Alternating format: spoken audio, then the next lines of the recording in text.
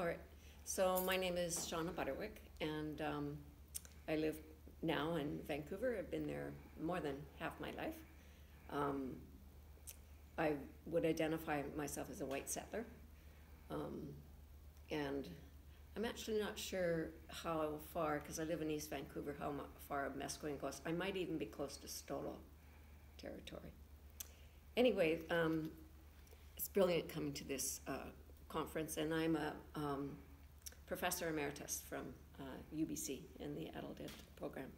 So this was my thing I brought, which was symbolic. Actually, I have another heart that was given to me, but the heart to me is one way, not the only way, of symbolizing feminist imaginary, because to me it brings, it's like a bloodline for ways of thinking and imagining a different world.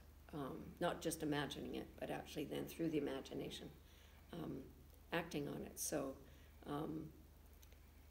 over the years, a few people have given me various kinds of hearts. I just got a hand-blown glass heart as a paperweight from one of my friends. So I kind of collect hearts. So I think feminist methodology and feminist theory and everything is quite a heartfelt, although it can get very abstract. But I think at the heart of it is the heart. Okay.